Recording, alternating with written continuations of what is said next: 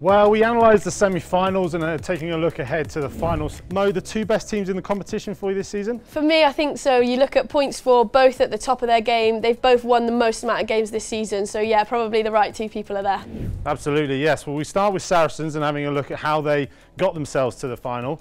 Now, Saracens are very happy to play without the ball. They actually only had 35% possession. And what I wanted to show is what that means in terms of possession time.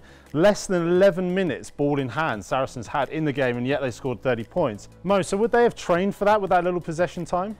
Yeah, I think so. Potentially don't realise how little that time is. I think that they'll be quite shocked to see that stat as well. But as you can see, they kick the most in the league. So a lot of their possession comes from just trying to play in the right areas. So they put boot to ball, they go nice and long, and they get after it with their kick chase. So Lottie Clapp for me was exceptional in that semi-final. Just how she closed down space, chopped them down, and then they managed to regain the ball. So they're always looking to play in the 22. When they get there, they're so dangerous. Great, absolutely. And then when they do get the ball, they are very deadly with it. And we move on to some of their attack stats. So you mentioned this, we were talking about how physical the game has become here. And Saracens here in the game, 75% gain line success, 47% collision dominance. Now, just to mention what that means as well, is that is over the gain line carry, not just something that gets stopped before. And a collision dominance is where you manipulate the contact areas that you go forward as well. And those numbers are so extreme, 3 and 4 times that Saracens get over the gain line in their carries. I mean, that's phenomenal kind of stats. That's crazy. I think also nearly 50% tackle dominance. So every time as a team you're carrying in, you're being knocked back 1 and 2. Like, that's mental. There's no way that you can play against teams like that. I think this is so appropriate to how they play. Their forwards are massive. As a 9, I'd love to be on their team behind a pack that does that, because it's just an armchair ride. There's no way that you can compete at breakdowns to slow that ball down. So everything's just a knock-on effect, and you just continue that momentum, which is how Saracens do play. Right, and exactly that, and it links into their ruck speed. So they didn't actually have that many rucks to play with, but the average ruck speed was 3 seconds. And I know that's a very small amount of margin, 0.3 seconds difference, but 0.3 seconds faster at every single ruck does make a difference at the end. And the final one on the end there, percentage quick ball, is the percentage of rucks they had under 2 seconds. So again, 1 in 3 times their ruck is away less than 2 seconds. And again, as an armchair ride for a 9, that's the kind of ball you want to play with, right? Yeah, exactly. It just makes everything so much easier. If there's no time for the defence to set, you just ball away, and it just means you have so much more time to pick options, play on defenders, sit people down, and yeah, it makes the game so much easier. Definitely. All of those together, if you can piece both of those together, it creates you opportunities. Opportunities in the opposition 22 or the red zone. And Saracens didn't actually have as many as Harlequins, but their efficiency, their points per entry were incredible. Just to give this a bit of context, these two teams were dead even, second best in the competition this season at 2.26 points per entry, which is our red zone efficiency.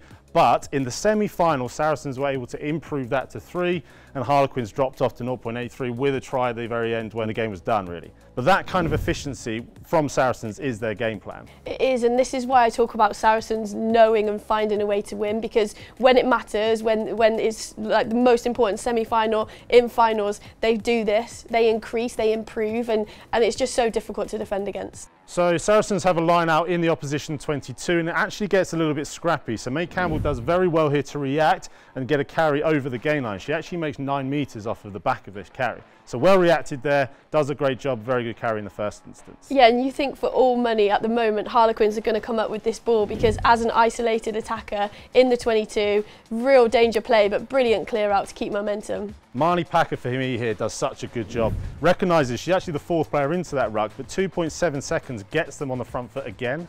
Yeah, and everything about this is going forward, the momentum to the line. You see what this does to the defenders. So Harlequins have actually got 4 on the blind side, marking no one really, but they don't have chance to get around. Amelia Harper here, a little bit out of it. Poppy Cleo doesn't even allow the ball to be presented. She just goes in straight away over. Everyone expects her to just secure that ball, but too quick thinking for her. Super efficient, super fast, no chance for the defence whatsoever to react, and a fantastic try for Saracens there. Okay, so moving on to Exeter Chiefs and how they like to play. They actually want the ball in play a lot. Both of these teams do. Saracens actually the first and Exeter second, but then Exeter averaged the most amount of carries per game, 20 more in fact than Saracens in second place.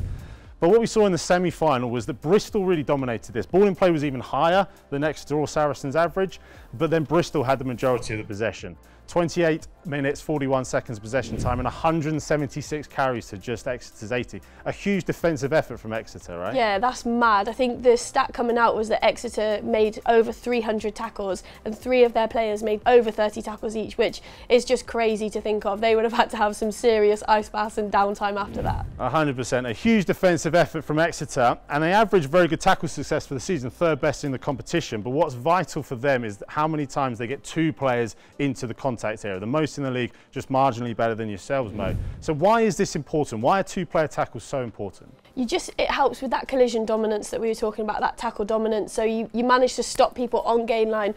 That second person in also, they're the one that add the force to drive them back the other way. It gives your defensive line time to set. Depending on how you do it, it gives you time to get back to feet, to be able to contest that breakdown as well, which we don't see a lot from Exeter, but it is something that is used across the board. And yeah, it makes it really difficult because there's no real options if 2 people are closing you down the whole time. Maybe something that they can employ to stop that gain line success and collision dominance that we showed from Saracens. So we've got the clip here. Now, this is just one example. Exeter had to defend multiple phases where they went multiple possessions back to back. And this example from a kick chase, just to show the first line, well, this is where the gain line started. So this is where the first point of contact was, and this is where Exeter start defending from. Very good, again, 2 players in that tackle straight away. What they do so well as well is they hold players up, they just make it really difficult to get to floor, which gives this line time to set. The big one for me here was, even though Bristol got gain line success, Exeter didn't commit any players and can still manufacture their structure outside of that to be able to deal with the next threats. Yeah, absolutely. You just see everyone knows who they're on. They're working in numbers. Here you see a counter coming on. That's the time that it's taken from the initial contact to the ball being able to be played away, 7 seconds. And that just gives your defence so much time to get set, to mark up, to get prepared and organised for the next phase, right? Yeah, here you see as well, double tackle. So one's gone low, one's gone leg chop. The other, Dalika Menin's come in. She's gone high. She's tried to hit and come through that. And this is that example of when you slow that ruck down, you can get everybody set. They're coming up straight line, marked up, and they know who they're going to go and tackle, and then a huge hit from Catherine Zachary there. Brilliant hit, wasn't it? That was absolute textbook.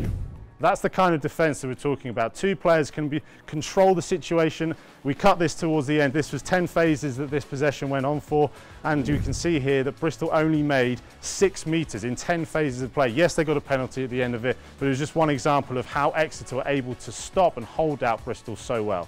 They don't commit at that breakdown, they leave space so that tackler can come up straight away, jump into the guard position, and then as a line they just know who they're on, they're coming up. It's the intent to keep going and keep chasing those feet. And as you mentioned, double hits coming in, no option in attack to send those offloads because there's people all around you. They're very, very good at it. So we saw that Exeter don't have much possession, but when they got into the red zone, they took their chances really well. Just 7 entries compared to Bristol's 11, but took more points from them. That also includes 3 possessions in the first 20 minutes where they converted every single time. 3 fantastic conversions from Gabby Cantona for 100% success rate and 7 points per entry. Yeah, she's brilliant. Top percentage kicker in the league, and that is definitely somebody you want on your team going into a final.